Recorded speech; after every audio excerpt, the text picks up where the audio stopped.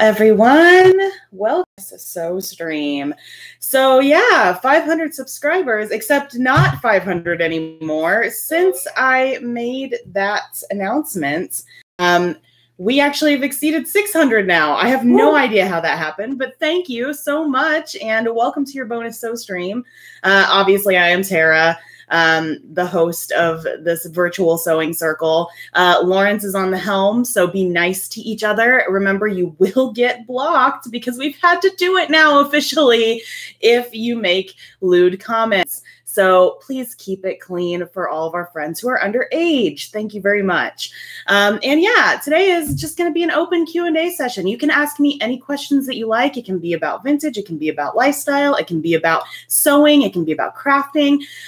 It's up to you. This is your bonus, so I am leaving it open for you today. And why don't we all start by introducing ourselves? Tell me who you are, tell me what you're crafting today, and maybe tell me what your favorite thing to craft is. And I will start. So again, I'm Tara, the hashtag crafty vintage lady, and I love sewing. I also love baking. And today I am working on a sorely neglected apron string. And so this is for my 16th century apron. I'm just doing the hand stitch work on it before I attach it to the apron itself. And that's really all I'm going to be doing while we chat today. So welcome, everyone. Who we got? We have in the house Mindy and Cassiopeia. At least those are the folks that have introduced themselves, but we do have some others watching as well. So like Tara said, just get in touch on the live chat. Yes. Hello, Mindy, and hello, Cassiopeia. As well as Mindy, we have Mandy. Oh, and Mandy. Hey there. So yeah, send me your questions. Let me know what it is that you would like to know about really anything pertaining to me or about our sew circle or anything that's on your mind today. I would love to hear all about it. Have we got anything come in yet today? Yeah, it looks like Mindy likes to crochet specifically. Crochet. Crochet. Because I'm from England. We don't You actually say crochet? Well, no, we probably don't. And in fact, we do get French pronunciations closer to the French usually. Sometimes. Sometimes you like to butcher things too in the UK. We play games of croquet. Crockett. Well. Yeah. All right, great. Well, I like the idea of crocheting. I know I've tried it before, but I don't think I'm very well versed in it. So maybe I'm going to have to learn it at some point, just like I'm going to have to learn knitting, because it sounds like that's a popular choice for lots of people who follow me as well. What else we got? Cassiopeia says, I am a procrastinator with many ideas and half projects. Today, I was rereading the Harry Potter books until this notification came up. Aha, I love the Harry Potter books. But you know what? Fun fact. So while all of my friends in college were reading Harry Potter and were going to, you know, the midnight book premieres and things like that, I really just didn't have time to read extra stuff because as a theater person, you go and you are involved in lots of shows. So I waited because I had heard from everyone that I know that the books were amazing. I waited, and as a gift to myself for getting my master's degree, I bought myself the entire series, and I read it in what, Lawrence? 2 months? Probably 2 months. It didn't take very long. I was hooked the entire time. So now I am a lifelong fan, but it took a really long time for me to get there, much longer than all of the rest of my friends. Yeah, I mean, you did it faster than me, although I did read all of the Harry Potter movies in 2 weeks. So yeah, I am a really big fan. Lawrence is a fan of the films, at least. I don't know if did you actually ever read the books in the end? I still haven't. No, I'm such a terrible Englishman. I just haven't gotten around to it. And here we have friends who, you know, visit, or at least one of the two of them, they're married, visits the UK constantly. And they have like first editions of both the British and the American sets. And Lawrence hasn't read any of them. For shame. For shame. All right, what have we got? We have some more comments. This one comes from Annette, who is working on mounting a diamond painting for framing. Ooh, how cool. I would love to know what that entails. When we say diamond painting, do we mean a diamond shape painting? Are there diamonds encrusted in it? I'm unfamiliar with the term, so please explain. Same. And Sue is a knitter, specifically. All right. I like knitting. At least I like what it looks like when it's finished. I would like to try at some point. We have, forgive me if I mispronounce, we have Agina on the line, who's just jumped on. And Sue also says, would you use an elastic thread to create a button tab, or have you ever used it? You can use an elastic thread to create a button tab. I would honestly just suggest getting maybe a 1/4 inch or an 1/8 inch just elastic. The thread, I feel like the thread would maybe break a lot easier, but it is elastic, so it might, you know, last longer than, say, if you used traditional thread. No, my vote would be definitely for like finding some actual elastic and doing it that way. But what do I know? It's a really good question. I don't really know what I know. So that's where I would go with that. But you tell me first off, what the project is, because it sounds like you're just attaching buttons, but I could be wrong. And secondly, like where on the garment you're thinking about attaching the buttons, because that could make a difference too. If it pulls too much, then definitely going for like traditional elastic would be better. In fact, Sue does follow up by saying, I am sewing on a button as sweater top closure, figuring whether elastic thread would work. Okay. Yeah, I mean, I think if it's a closure, then, and at the top of the neck, is that what you said, Lawrence? Like the neckline? Yes. Well, I think sewing on button as sweater top, yeah, closure. If it's just going to be the one, like you're almost doing like a keyhole or something, then I think that would be fine, especially if it's like a thicker weight of elastic thread. But if you're doing multiple buttons or if they're pulling in a place like on the bust, I'd go with traditional elastic. Cassie Opea says that she started reading the books after book 5 was released. Hates bandwagons, but this is a lifestyle. It is. Slytherin for life. Yeah, I'm Slytherin. No, you're not. I determine this. That sorting hat thing that you go to, which is the official Harry Potter website, by the way. It's Pottermore. It's lies, and only a Slytherin would say what I just said. So that's absolutely untrue, because common misconception holds that you are some kind of caricature of all the different parts of a personality, just like with all kinds of other common misconceptions about caricaturization. But actually, you are allowed to have personality traits of the other personalities that are generally represented in each of the 4 different houses. I'm just rebelling. Because, thank you very much. Well, everybody puts me in the Harry Potter's house. Yes, he is a Gryffindor. And by the way, Pottermore sorted him as a Gryffindor. So he is a Gryffindor, my friends. No. I'm too rebellious for that, as you very well know. Okay, so hands up, maybe virtual hands up. You can't do this. If you've been rebellious, but you're not a Slytherin before. This is unbelievable. Any other questions while we wait? True, yeah. Let's have a look. It doesn't look like it. Keep your questions coming. In fact, we do. In fact, Sue just asked, do we get to see your Halloween costumes? FYI, Blizzard, what's this? Blizzard Swatch Chicago Halloween.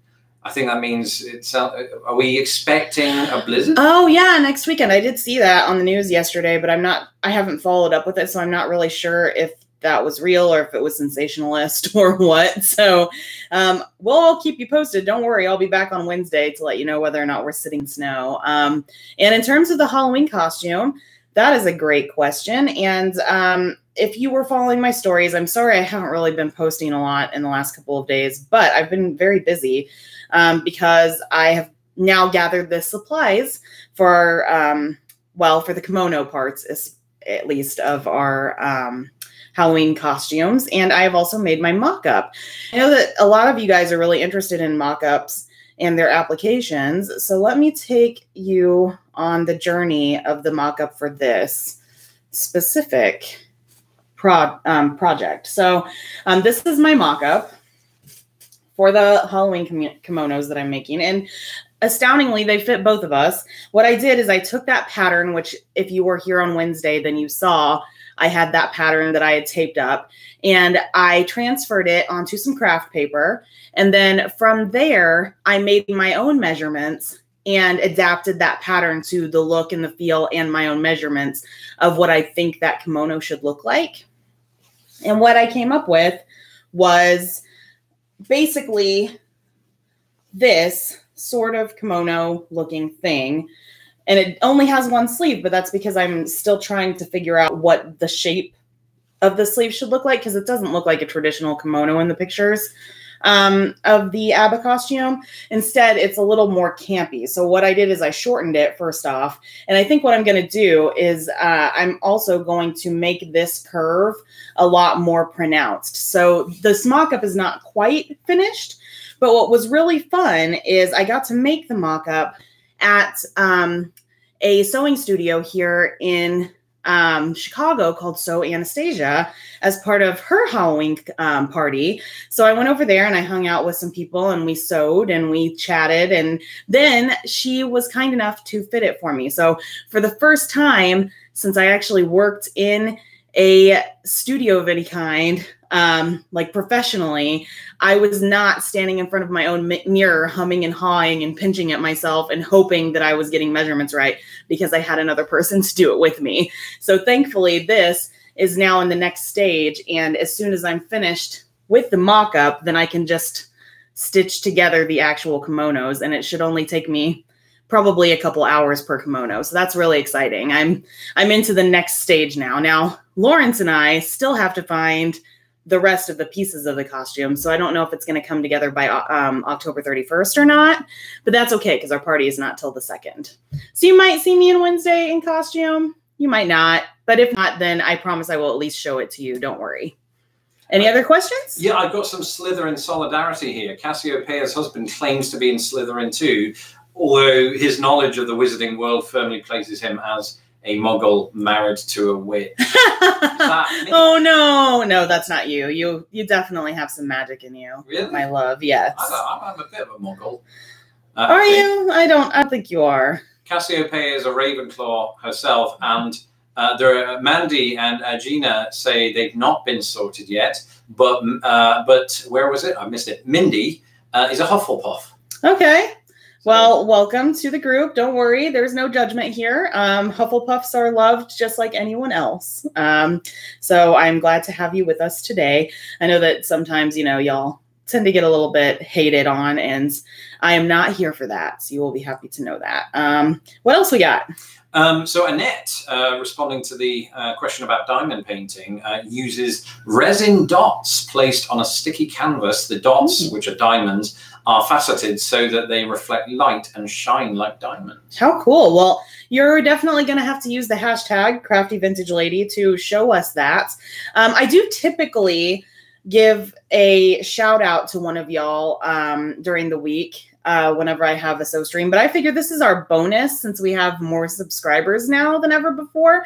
So you all are the stars today. I am not going to call out one specific follower this time around because everybody is a crafter. But like I said, every Wednesday I try to shout out at least one of you. So be using the hashtag on any social media, #CraftyVintageLady, all one word, and then I will hopefully be able to see your stuff and comment on it and like it, and then we will have one of you represented every week for our virtual sewing circle. What else we got, Lawrence? Well, this seems to fit in with my experience with the sorting hat. So Cassiopeia was first sorted into Ravenclaw, but the new engine put her in Hufflepuff. They let her stay in Ravenclaw, which suggests you can sort of cross over between two or three different ones. Right? When they changed the website, they did give you the option to stay in your old house if you wanted, but I don't think that you ever got sorted in the old website. So I don't think you get to choose. I would have been Slytherin without question. Without question. He really isn't a Slytherin. He seriously is, someone who is very heroic in his actions and will stick up for the little guy and does very Gryffindor-esque things, even though he really wants you to believe that he doesn't. Well, but underneath it all, I am sort of a vile, monstrous entity. See, he doesn't even know what a Slytherin represents. So it's unbelievable. I've seen the blonde boy, whatever his name. What's his name? Listen to him. I can't remember his name. Poor Draco. That's it, Draco Malfoy. See, it came to me there after I Googled it. Unbelievable. What else have we got for comments before I jump across the table and show you what a Slytherin actually is like? Mandy says that she finds beading very relaxing. Ooh, beading. So what kind of beading do you do, Mandy? Do you do beadwork like our friend Donna, I believe, has shared with me a few different like beading jewelries that she does? Or are you more of someone who like does beadwork on fabric, which I am very keen to try. It's been a number of years since I actually did that. I used to do a little bit of finishing work when I worked in the theater. And I would always really like beading work too. I also made my sister her veil. I actually took my mother's old veil from her wedding and then rehashed it into a new one. And it had a little bit of beadwork in there as well. But I haven't done it since she got married. I think that was the last time. So it's been a few years here yet since that happened. So tell me, what kind of beadwork do you do? And while we're waiting to find that out, Sue says, I knit with beads to make 1920s beaded purses. Oh, cool. Oh, I love those. I've always loved the 1920s beaded purse look. They're so, like, the actual vintage ones, though, are so expensive. And unlike most things, which seem to be blowing up right now in price, vintage-wise, those beaded purses are one of the only items that I can think of that has truly always been way too expensive and out of my budget for me since I learned of their existence when I was, you know, probably a preteen or something. I thought you had one. I do have it's a reproduction. It's not actually real vintage, but I do have one and it keeps all of my notions in it because, you know, I might actually be a caricature of someone who crafts after all. I don't know. But yeah. So I do have one. It's just not real, unfortunately. So Cassiopeia was at a town Halloween party last night with a house elf costume. That's what she was wearing. And her husband was dressed as Uncle Fester. Right? Yeah, I think I saw the pictures of you guys playing around with those last week. So congratulations on finishing those costumes. But the judges, right, at this contest gave them second place as the Addams family, like the two of them together. Oh, weird. Yeah. Maybe they just got confused. I don't know. Hey, I mean, you get a silver medal. That's still good. Yeah. Congratulations on that, too. It's an achievement that I have yet to possess as a Halloween costume winner. So there we are. And Mandy says, I'm not as good as, quote, Donna, but I did beat jewelry. Very cool. I would love to see it. Use the hashtag. I'm telling you. It would be great. We got any more questions? No, I caught up. I kept up, I should say. Well, like I said, you can ask about anything today. This is your stream, so I am happy to oblige you with any requests that you like, as long as, of course, we keep it PG, my friends. And in the meantime, I am getting to the end of my thread, but I am certainly not getting to the end of this quite atrocious looking thing. And you can see my stitch work isn't terrible, but it's just so wrinkly because it was at the bottom of my sewing bag for so long. And I do not recommend that you neglect your projects this way. If you're not going to work on them for a while, please at least fold them, unlike yours truly. Do a little bit better than I do. What was that meme that was going around for a while? Don't be like Tara. Yeah, don't be like me. Was that going around? I think so. Or not like me personally, but like whoever it is that wasn't doing the right thing, right? I see. Yeah. And Mindy has a question. Do you ever sew on a machine? I do. In fact, just a few weeks ago, we had our first ever Sew Along Sunday, and that was all machine based. So we all made slips if you joined me, and you can actually still view that as many times as you like if you are a patron of $5 or more of Old Fashioned AF. So you can always go to patreon.com/oldfashioned_AF. Become a patron, and then you can see that for Sew Along Sunday. But we will have others, and the next one, I believe, I scheduled for November 17th. So you are more than welcome to attend, and you will probably see me on a machine again that day, at least. I'm actually going between two different projects. Maybe we can do a poll today. I'm thinking either we make a beret, because I know that Tartan Tabby, I'm not sure if she's with us today or not, but she had suggested that we make a pumpkin beret, which I think is a fabulous idea. And I'm always in the mood for more berets. I only have a white one right now, but I would absolutely love to have a different colored one. Or we might make a bag, like a pouch of some sort. So maybe a coin purse or maybe a grocery bag, something like that.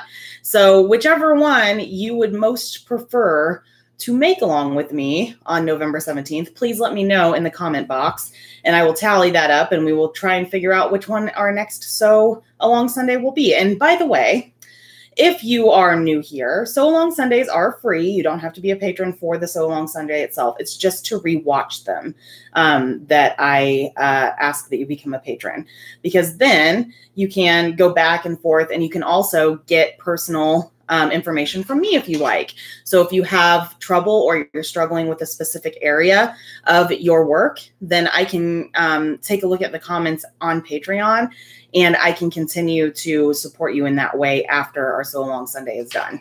So please consider becoming a patron, and then you will be able to see lots more of me sewing on a machine in the future. You might see it on a sew stream as well. But yes, I do sew on a machine. Any other questions? Mindy says, my mother is not my mother, Mindy's mother, is a fantastic seamstress and made a lot of my dresses growing up. She also made my prom dress and my wedding dress and all my bridesmaids' dresses. Oh, that's amazing. I would have loved to grow up with a mom who could sew well. I'm not sure, honestly, to this day if my mom can sew or not. I know that she has quilting stuff that she would always like to make, but she's never actually gotten any of it out. And to my knowledge, she's never actually used it around me. So I could not tell you whether she sews or not. What I do know is that my grandmother did sew for most of my growing up. And I did ask her to help me with a prom dress, but I think I got so busy in high school that I just didn't have time to follow up on that. And so I never actually had my own prom dress made. But a lot of the people in my family do quilting and that sort of thing. So it kind of runs in my family a little bit too. Yeah.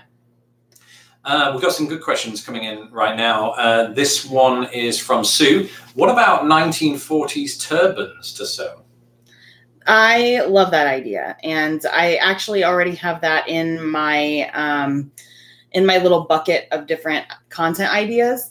So that one will probably be coming during a winter Sew Along Sunday in the future. But yes, a turban, or at the very least, just because I don't want them to be more than an hour or so. I think that actually our first one was maybe a little long. So I'm going to make these Sew Along Sundays perhaps a little bit shorter. It might be fun to show you maybe some historic hand sewing as well. And I was thinking that maybe making a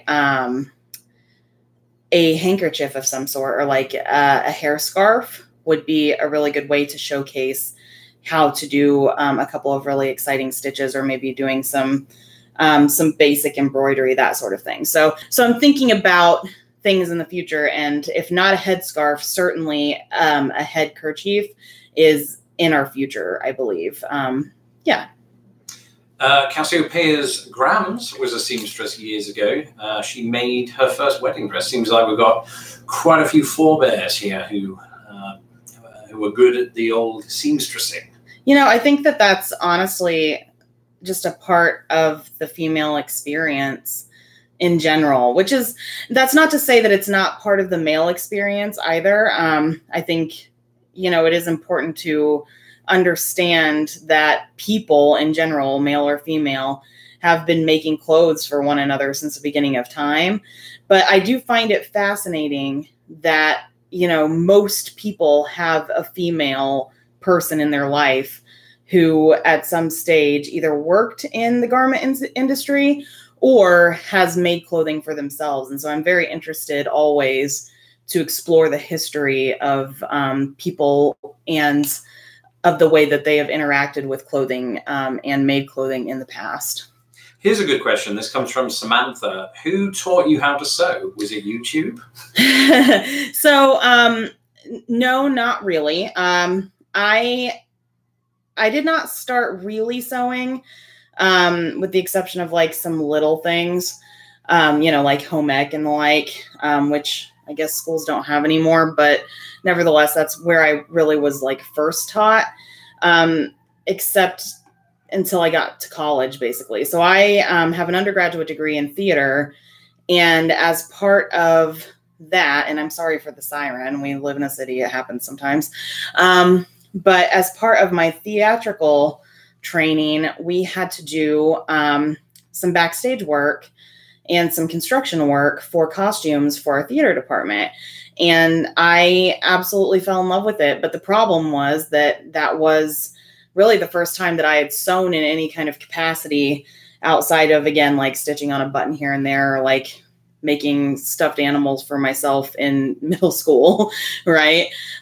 So I really was kind of far behind, and I ended up taking some private lessons as well from a former theater seamstress, and really the rest is history. So I basically got a little bit of traditional training, and anything that I need to fill in the gaps with, I get from books. Sometimes I get it from YouTube. Sometimes I get it from blogs. Sometimes I get it from, you know, whenever I can find it, I get it from primary source materials as well. So it's really nice to look at very old books to try and get a handle on how to hand stitch things, that sort of thing. But yeah, mostly self-taught, but my basis is in traditional learning. Just another gentle reminder from Sue to learn the history of it by reading The Lost Art of the Dress, or of Dress. Yes, I know. I'm still I'm still looking into that book, and I am really excited to read it. It's just I got so much going on right now outside of it that it will. You can guarantee that it will be on my reading list for a while before I actually get the chance to read it. But I definitely have it on my reading list. I think it sounds like a really interesting book, and I look forward to reading it at some point in the future.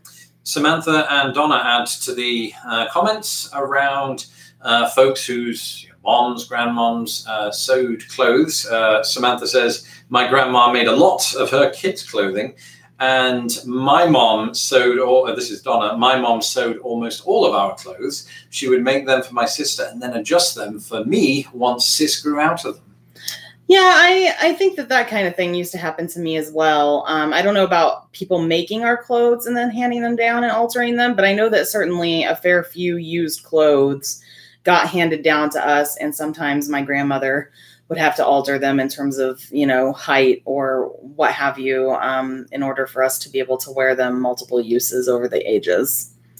We are down to 2 minutes remaining. Wow, that went really quickly. It did go very, very fast. Our cat slept throughout the entire thing. That's insane. Do we have another question that I can answer before we leave?